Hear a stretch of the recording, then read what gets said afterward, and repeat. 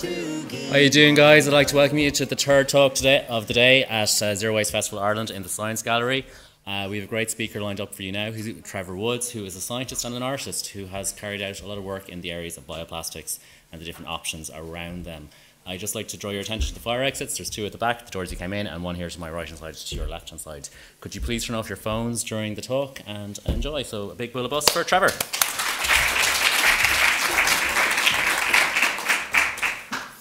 Thank you for the introduction. My name is Trevor, as just introduced. Not that you can't tell from the accents, I originally hail from Cavan, and through Athlone Institute of Technology and the University of North London, I in the past have carried out a diploma and degree in polymer engineering and science. After a bit of backpacking and doing that stuff, I worked in medical device companies which use plastic. I worked in a plastic tray company which uses plastic, and I ended up coming here to Trinity and doing a research master's on the mechanical, thermal and morphological properties of polyether block amide nanoclay composites. In short, I use fine grains of sand to improve the properties of plastic. Then, as you can see at the bottom, I've done some publications and research on biodegradable plastics. And the only reason I give this into the talk, because I give this talk to transition year students on a weekly basis here at term time, is that, just to let you know, I kind of know what I'm talking about for the future rest of the slides, okay? So what are plastics? We're used in everyday use, as you can see by the exhibition here today. Plastic bottles, plastic shopping bags, and it's estimated around the European Union that we use on average around 100 kilograms of plastic per person each year. Now that might be all directly with waste, but your laptop is made of plastic, the keyboard that you use is made of plastic, your mobile phone is made of plastic. So all these things end up contributing to your actually yearly use of plastic. They're used in a pharmacy application. I work in the pharmacy department. They're used for storage and preservation. Years ago, when you were using a drug, it would last for maybe 3 to 6 weeks. These days, they can last for 2 to 3 years in the packaging before they go out of date and can be transported around the world. They're also used in packaging and display. When you walk into a chemist, you actually use the biggest, brightest plastic packaging that you can see. That's just advertising. Also in pharmacy, they're used a lot in drug delivery. So everyone knows they've all taken a vitamin tablet or a headache tablet or some sort of medication from a doctor or nurse, and it comes wrapped in a little bit of plastic. And you innocently swallow that and kind of go, okay, well, the doctor said it's fine. And don't worry, it is absolutely fine. I'm going to go into that stuff a little bit later in the talk, okay? They're also used heavily in medical devices these days. Thankfully, a good point of the plastic is there's less and less infections and spread of disease around the world, and one of the reasons is because of this plastic. However, when they use it in the medical device industry, it costs 4 times the amount to dispose of that than it does normal plastic waste through your, through your bin or composting. So what are these plastics? So they're basically a range of materials that are composed of long chains of repeating molecules called monomers. The structure of a monomer is there, and then when you have repeating monomers, it's called a polymer. So depending on the structure of that monomer, you can have different resulting properties. So this is why there's so many different types of plastics. So PVC is flexible. If you have a carbon, a hydrogen, and a chlorine there, they're used as electrical cable coatings. You all have those on your computer at home. And polypropylene is rigid. It's used as piping and drainage systems, okay? So it all depends on the chemical structure of what your end property of your plastic is used. And there's hundreds of them out there at the moment. It's why it's used and why it's so versatile and why there's so much of it out there. So if you were wondering what type of plastic, we'll say your Coca-Cola bottle is made of, is PET, polyethylene terephthalate, and it has the number 1 logo on it. If you take a look at the bottom, you see the recycling symbol. And all these plastics out there have different recycling symbols, so they can be recycled later, hopefully down the waste stream. Number 2 is HDPE, PVC. We don't like that one at all because you can't recycle it. Low-density polyethylene, polypropylene is very easily recycled. Polystyrene, and then there's others such as biodegradable plastics, which I'll talk about, then CDs or baby bottles. So there's a wide variety of them out there. But the problem is with these plastics, as you're well known today from walking around the Science Gallery, is that they're resistant to degradation. So excessive consumption and poor recycling via people, remember recycling is still key with all these plastics, generates massive waste. one of the facts I found, it's quite old now, it's 2006, 2,400 million tonnes of bottle plastic, which is polyethylene terephthalate, was on American shelves. That's only American shelves in 2006. And only around 25% of that was actually recycled. It takes 500 years for your Coca-Cola bottle to degrade. If you left it out in the middle of a field or in the middle of the sea, it's going to take 500 years for that to degrade. We'll go into a little bit more about that in the talk. So they're having drastic effects of these to the environment. It's only around 30 years ago they discovered that, so within the world's thermoclines of the oceans, the slowest and biggest ocean is the North Pacific. So what's happening there is, for example, if you throw a bit of plastic into the middle of the Atlantic, around 150 years later, it's going to end up in the middle of the Pacific, because that's the slowest part of it. And there's now a thing called the Pacific Trash Vortex. If you go onto any National Geographic website, they do some very good detailed reports on this. It's estimated to be twice the size of Texas and to be 100 million tonnes of waste. But it's not just all, from the top to the bottom of the sea, it's just floating there as like a biofilm on top of the ocean, okay? So we need some sort of alternative to these plastic materials, which take, as you remember, 500 years to degrade.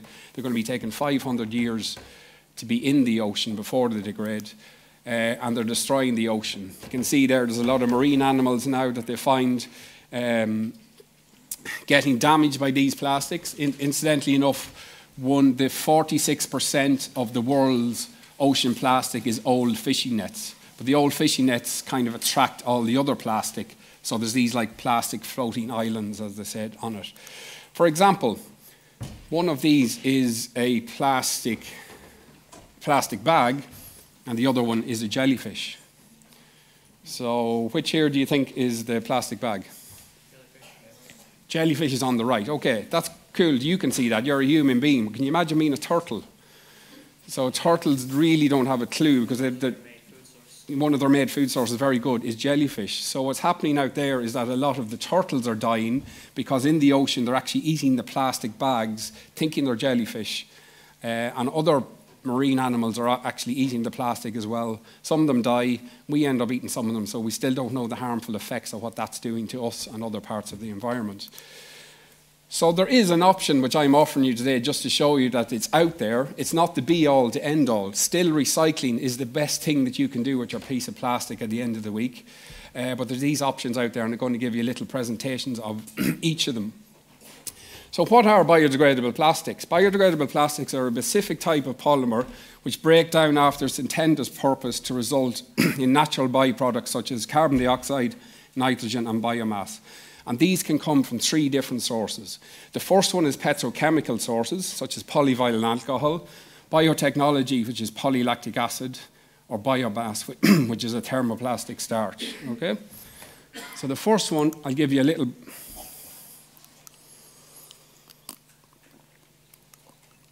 Forgive me. So to certify yourself as biodegradable with these plastics, you need to go through a certification or ISO standard. And that means that after 3 to 6 months in a compost environment, these plastics will break down. Now, if you remember what I told you earlier, your Coca-Cola bottle takes 500 years to break down. But if you can prove that your plastic actually degrades within this amount of time, you're able to get a sticker or a logo beside it to say, this is plastic, biodegradable plastic, and then you can sell it. If you don't go through these standards, you're not allowed to sell it on the shelves. So the first one is thermoplastic starch. It comes from things like cereals or potatoes. What you do is you mix it with a plasticizer, extrude it out, which is an industrial process, and they're already out there. If you go to your shop and buy the biodegradable plastic bins, they're made from biodegradable plastic starch. There's also biodegradable plastic starch cutlery out there. You'll see them at festivals and other, eco-friendly stores at the moment. The second one is petrochemical sources and polyvinyl alcohol. So most plastics, incidentally, 3% of the world's oil production actually goes into the production of plastics, okay? And through some of these plastics, you can actually make biodegradable ones. So polyvinyl alcohol, the most common known one is probably your tab for detergent for washing your clothes, okay? So if you put that in, do you ever put that into your clothes, washes away, then what happens? it disappears. Do you ever wonder where that goes?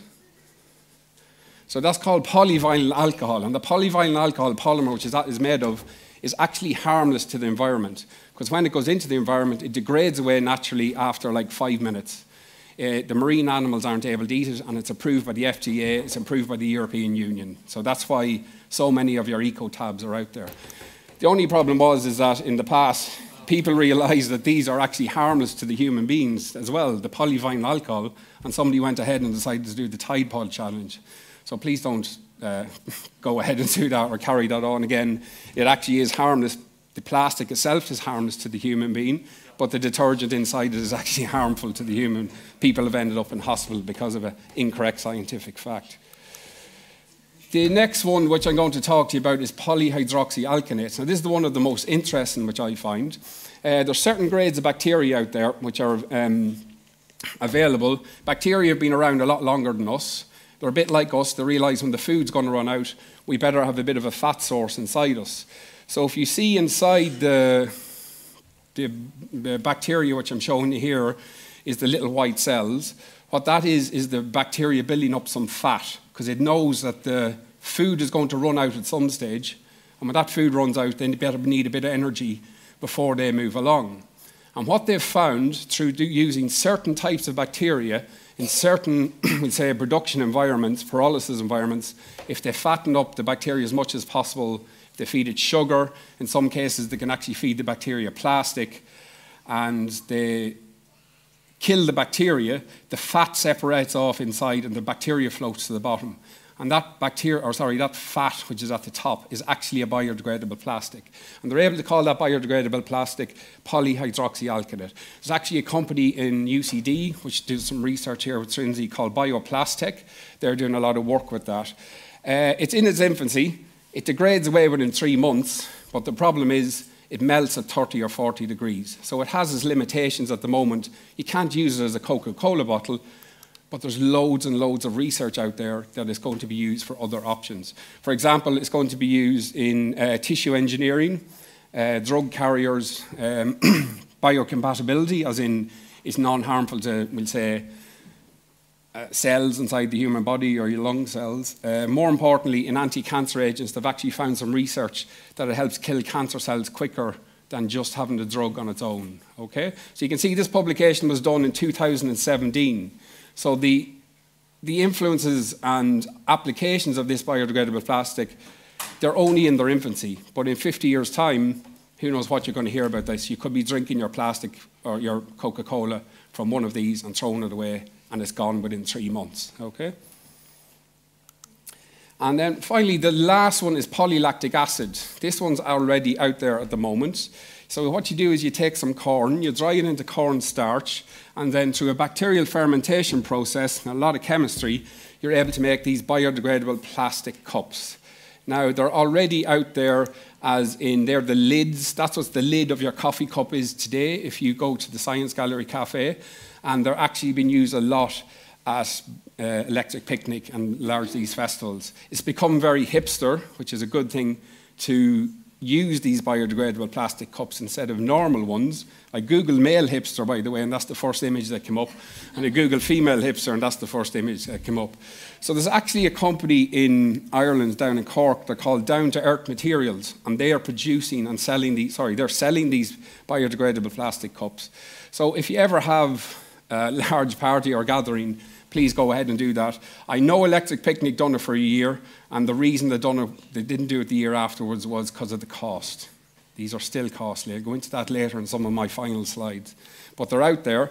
They're in some of the major wholesale, like, we'll say, a Tesco, a large store. If you're ever having a house party, try and buy the biodegradable ones, because the more people that actually buy it, the less the cost will be in the future, okay?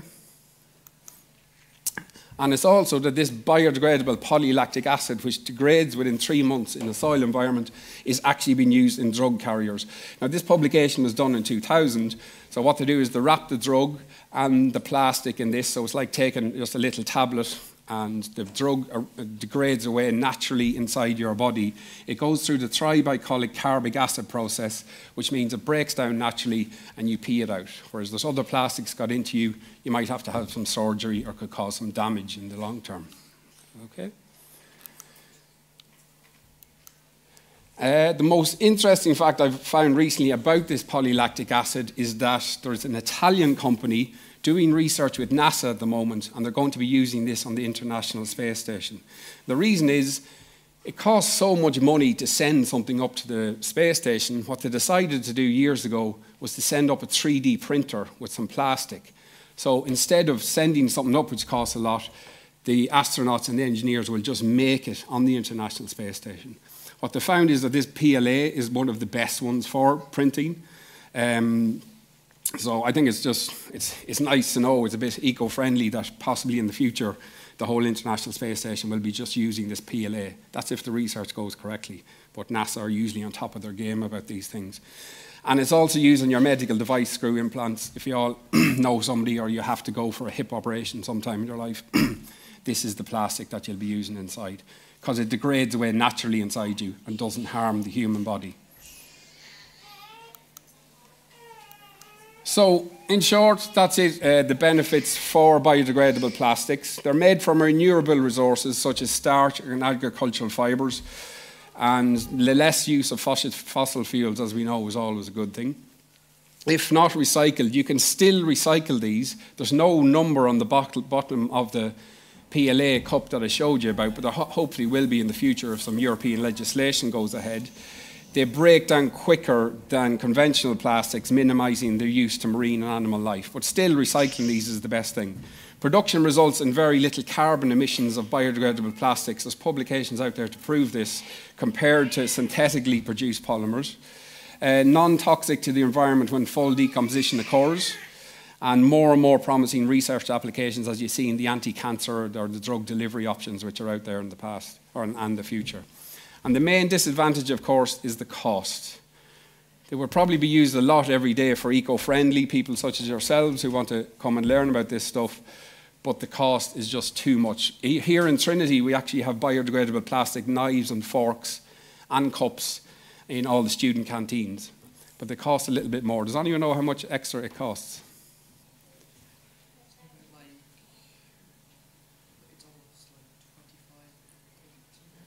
25–30%. We're going to need a higher bid than that from someone. Double. 75 is the closest, so you get it. It's actually 72% more expensive at the moment to produce the biodegradable plastic fork or knife than it is to produce the normal standard polystyrene one. So it's again, unfortunately, when more and more people buy these, the cost will go down. But you need some eco warriors like yourselves to be doing that. Okay, so that's it on the biodegradable plastic front. I hope you got a little bit of education on it. Because I've worked in the plastics environment for so long, I do understand what harm this is doing to our environment, so I think we should need to educate people like yourselves on it. One of the ways that I love how people around the world are doing is artists sort of highlighting the plastic problem. Now, I don't have time at the moment, but if you have time, check out Time magazine's 13 artists who turn ocean trash into amazing art. There's some people out there who pick these things up from the beaches and turn them into contemporary art installations around the world. It's a very, very interesting article. And some of the people on the talk actually do some really interesting TED Talks on how they're going to continue using the same plastic again and again in different installations around the world. As for myself, I've done a bit of art part-time in NCAD recently. I've done this sculpture, which is What's Your Plastic Footprint? Again, everything that's in this sculpture is meant, it makes people think, what is your own plastic footprint? You really need to recycle, but if you just stop and think about it every day, when you're at home in your own kitchen, buy a can of Coca-Cola maybe instead of a bottle. Thankfully, I've had this at a few different exhibitions and is currently residing in the Recreate Centre. So if you want another Sunday afternoon thing to do, a rediscovery centre, in Ballymun, I recommend you go up there and you can see one of my pieces and make you think about your own plastic use. I was very lucky to get I've built from recycled bottles, a plastic fairy ring fort. It got into Front Square for Green Week last year. Hopefully it'll be in Green Week next year.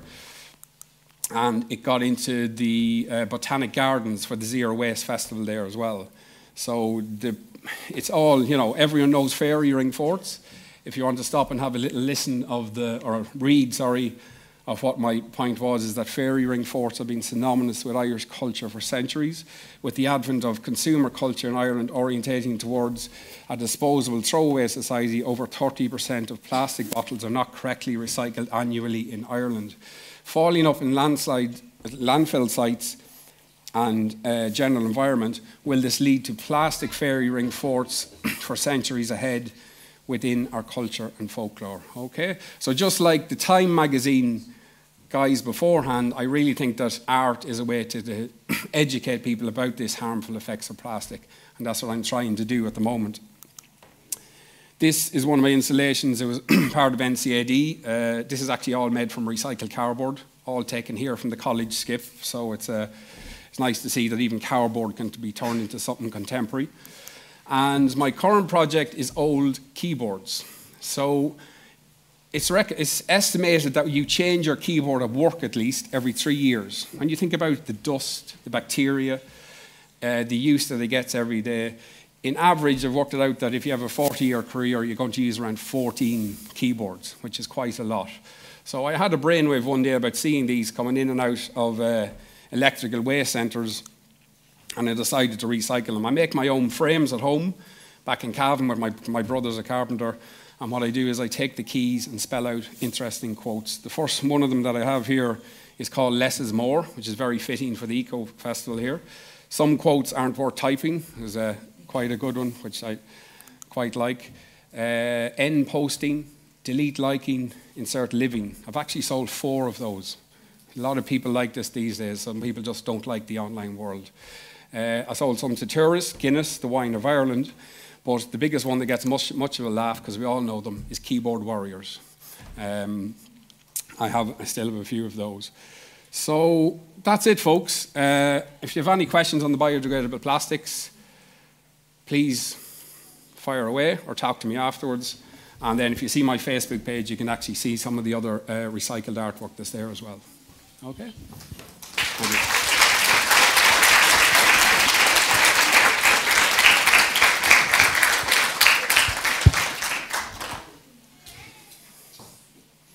One question. Yeah, a very light foam type of. Just is polystyrene biodegradable, or how do you get rid of polystyrene? It's one of the worst ones ever. Even to burn it is horrible. Try and don't use it. I know it comes in plastic packaging and boxes for your computer. I know a lot of companies are trying to use just a cardboard filling now. But again, it's on the 500-year mark, just like PET. Okay. Regarding the biodegradable cutlery and glasses in the canteen, wouldn't it be better just to have reusable things like actual glass and metal cutlery? Yeah, I agree with you. I always try and sit down and have a cup of coffee, even in any coffee shop around the city in the morning, and say if I don't have my keep cup with me. The reality is people are in a rush. They're going from one lecture to another. They've 20 minutes to come in, get a bit of a salad, and they have to bring something. Now, the best thing they can do is bring their own with them, but, you know, apart from using the biodegradable one, I think here in the college we're trying to educate people about it, because we have a sign up beside the cutlery stating that this is biodegradable, but we also show how expensive it is. Actually, my question is linked to that, is how we can put a value of the waste, you know, and have some kind of deposit like we have in the Nordic countries, or, you know, when you can bring back your plastic bottle or anything, and then you get money out of that.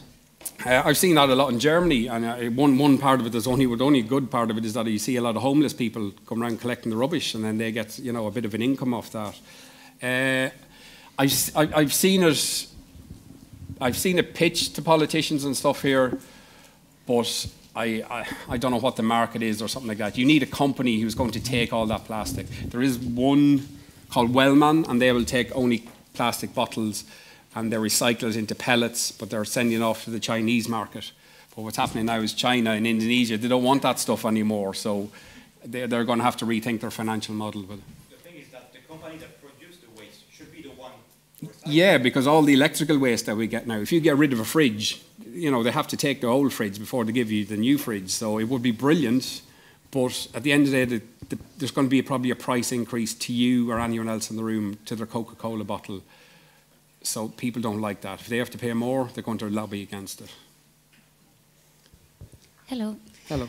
My question is about the facilities to compost all these bioplastics. Do you think in Ireland are we ready to process all these bioplastics? Do we have bins that collect these sort of plastics? Do people know how to use these bins? I think that'd be a wonderful question for someone in Enterprise Ireland or who would have, a financial backer to start up the company. Unfortunately, you're going to need, I really don't know what it takes to start a company, say 100,000. I think it'd be a wonderful option, but we're a long way from it, unfortunately. It's not there, but as I said, the polyhydroxyalkanates, which I explained to you earlier, there's only research going on now. In 50 years' time, you're going to hear about them big time. So hopefully we can in the future.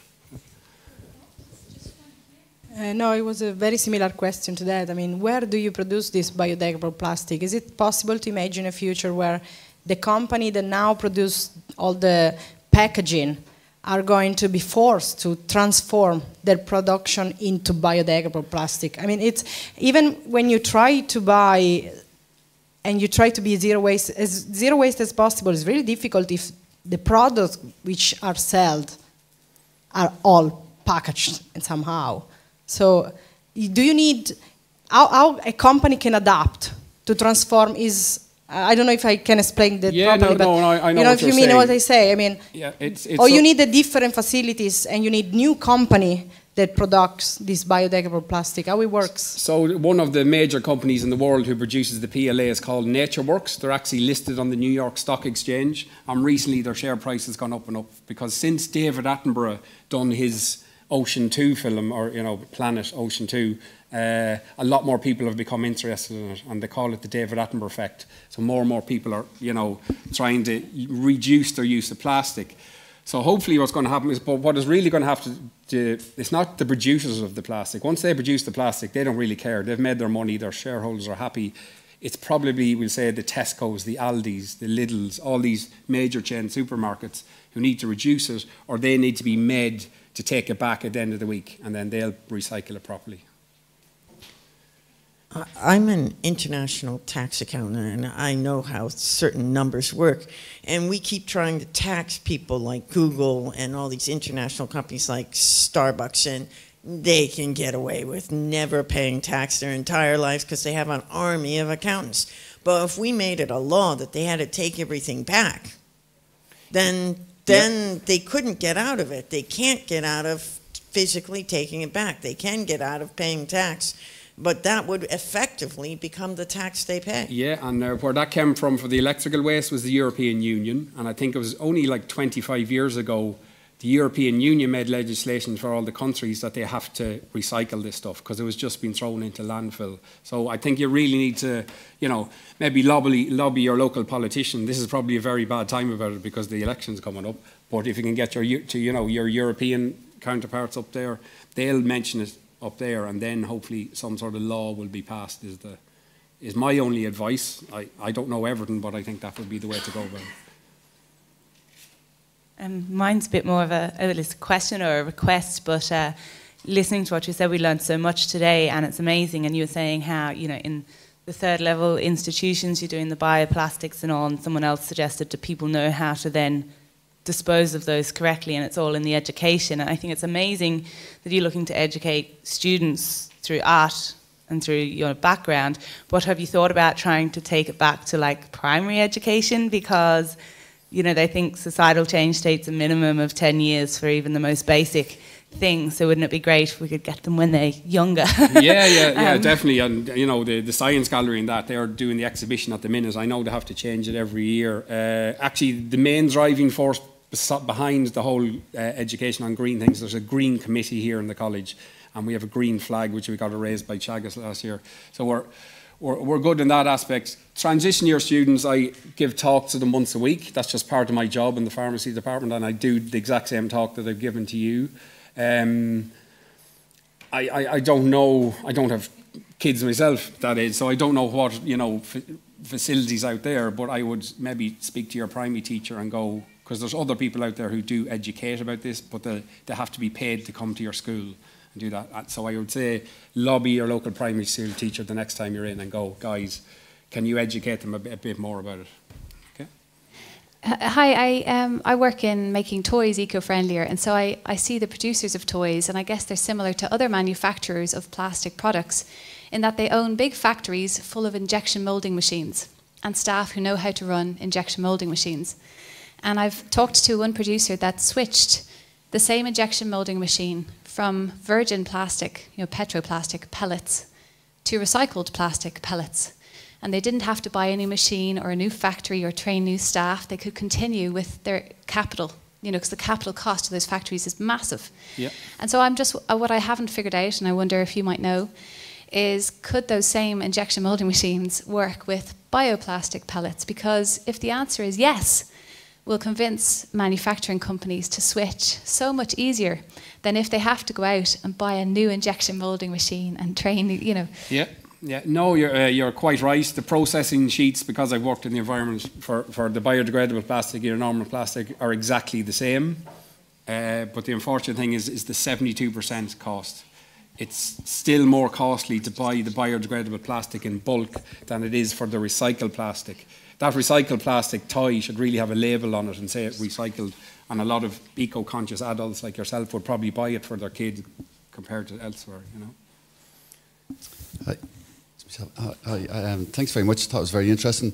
It was very positive as well, and I love the way you're talking about using the arts to communicate, because I really agree with you. I think that's a very effective way. I work for Antashka, so we have the Green Schools programme, and actually the Green Schools programme was with primary kids going up through secondary, and then they started Green Campus in third level. The first Green Campus in the world was UCC. Started by the Green School kids growing up through the years, and now we've Green Campus in Trinity and UCD and all around the place. So it's another way of hope. So if you're a parent, like Green Schools is a great way of doing things. But Antashka also does. Sorry, I'm plugging now. Antashka does. We also have Clean Coast, so that's a great community all around the country of communities, picking up litter. And a lot of it is plastics, unfortunately, that we find, and same at National Spring Clean. And they're really, I think, very empowering ways to do something positive and get outside and connect with your community and do something nice, against this wave of, pardon the pun, of plastics that we're being dealt with. But thanks again, that was really excellent. Thank you. One final question, and then we'll. No, You're okay. it was actually, I was going to say the same thing as that man from Montoshka, but there is the green flag for primary schools and secondary schools. My children go to a green flag school, and every year the school has to set a target. They have to achieve that target, such as walking to school, not bringing in bottles or anything like that. But there's also Eco UNESCO, and they do youth awards for environment issues. Okay. But also, I wanted to just make the point about it's actually the parents, because they're the consumers that need to be educated about it. It's great, like my kids can tell me anything about it, but there are the parents, they're the ones that do the shopping, they're the ones who are educating. So a programme to parents' associations in green flag schools. And maybe the guy in Natashka could look into that as well. I think you're right, because when I done my diploma in art and design, I actually done my thesis essay on it, on how art can capture the passer-by. There's a lot of people in Trinity, we say here, who know already that you have to recycle. But there's a lot of other people who say maybe weren't as lucky in their education growing up. Exactly. And they're the people we need to catch, just to let them know, hey, just don't throw that away. If you can recycle it, it'd be great. My generation was, well, I don't know, I'm in my 40s. But I wouldn't have learned about green issues, except for my parents would be Green but your Party parents supporters. probably before that probably reused every single thing that came into the house, whereas nowadays we've come in with our consumer culture and it's become ridiculous. It's just driven, and marketing is so powerful. Yeah. But it's parents agree of the current generation that need it's education, or more importantly, probably re-education and awareness, for some. changing habits. Changing habits. Yeah. One more. In supermarkets, it's actually better if you go to a butcher or something like that, or a market. But even if you go there and bring a compostable bag or something like that, it's better if you bring your own Tupperware, like a tin or something, because then you aren't actually putting the waste into the ground, and you're actually reusing the stuff. Yeah. So I'd advise, if you go to like a butcher, bring your own like Tupperware box or something so that you can bring the thing home. Also, it's easier to carry if you don't have to rip open the bag and stuff like that. You just open the tin. Perfect. We need more people like you to give advice like that. Okay, thank you, folks. Thanks.